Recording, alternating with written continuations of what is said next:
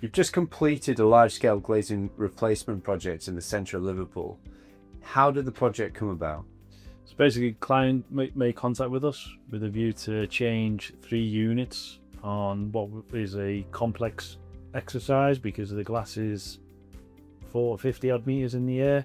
So it meant road closures, specialist equipment. Glass was 300 kg, 4 meters in height. So a lot of thought had to be considered as to how this was going to take place.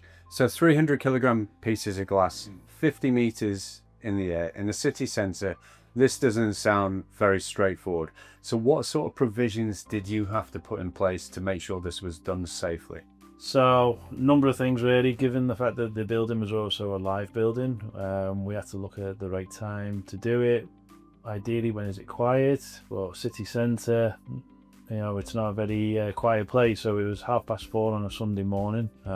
What we needed to do, based on it being a city centre and needing a crane, it needed a full road closure.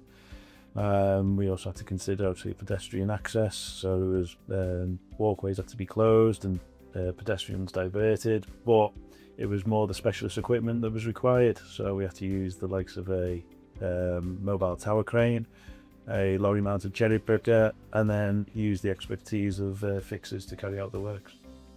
So when I think about this, you have a 300 kilogram piece of glass that's 50 meters in the air. What happens if something goes wrong?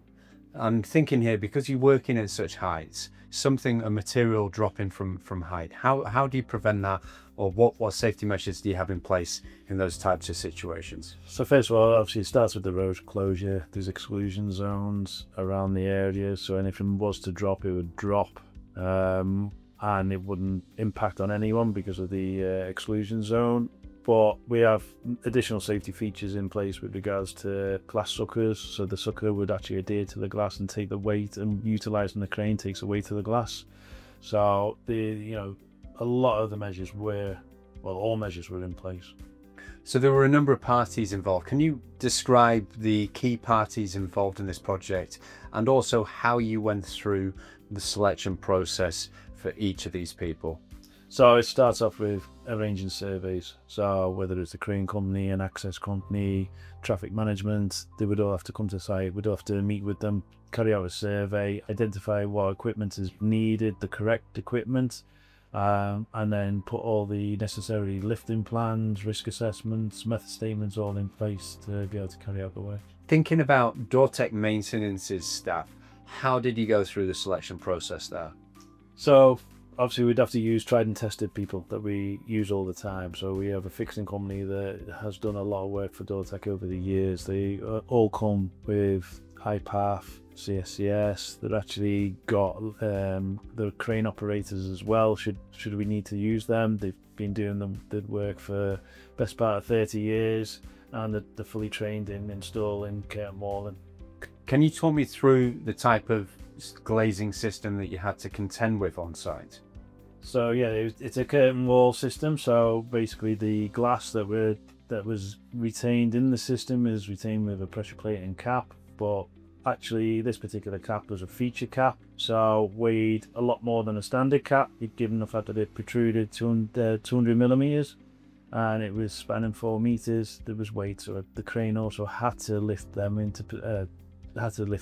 to take them out of position, lowering them to the ground whilst we were able to get the glass out, and then vice versa. Once the new piece of glass was reinstated, the crane would then lift these caps back into place to retain the glass in place. So how long did this from start to finish take in terms of replacing one piece of glass on this job? As regards to the actual operation on the day? Or yeah. So on the actual day, you're talking, for one piece of glass, about an hour and a half to 2 hours.